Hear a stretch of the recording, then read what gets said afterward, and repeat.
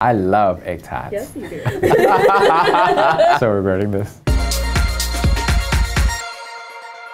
Tarts. Fruit tarts, pop tarts, egg tarts.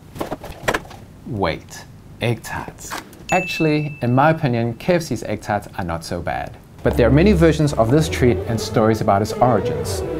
In fact, the story is that KFC got their egg tart recipe from Macau, home to the two bakeries that first brought Portuguese egg tarts to China. Actually, this is not Portuguese egg tart. This is Margaret's egg tart. It's different. What? Why?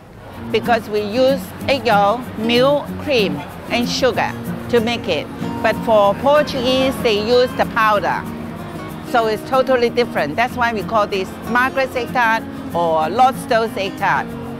Lord Stowe, aka Andrew Stowe, and Miss Margaret used to be married. Andrew passed away in 2006. So here's the story from Eileen, Andrew's sister. So the egg tart was created by my brother Andrew in Macau here in 1989. The special thing about a Lord Stowe's egg tart is the crisp pastry shell and what Andrew would term the wibbly-wobbly custard filling, but it's baked at a very high temperature, which creates that brulee effect on top. Nobody wants to buy it. Why? Because Chinese, they think, oh, you get the black on the top, you will get cancer. You know, unfortunately, not every story has a happy ending, and their marriage ended in divorce.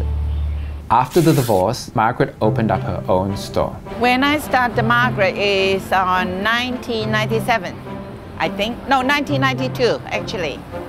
And she brought with her Lord Stowe's recipe. So people try one and they come back, and they try one again, they come back, and the third one I said, excuse me, I have to charge. That means it's good. The couple's egg tart was so popular that KFC in China asked Margaret if they could buy the recipe. That time I think it's quite possible because you get chicken and we get egg.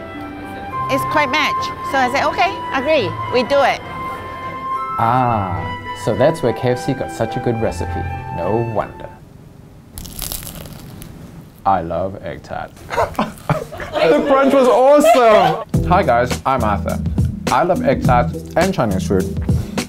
Let us know what you'd like to see next.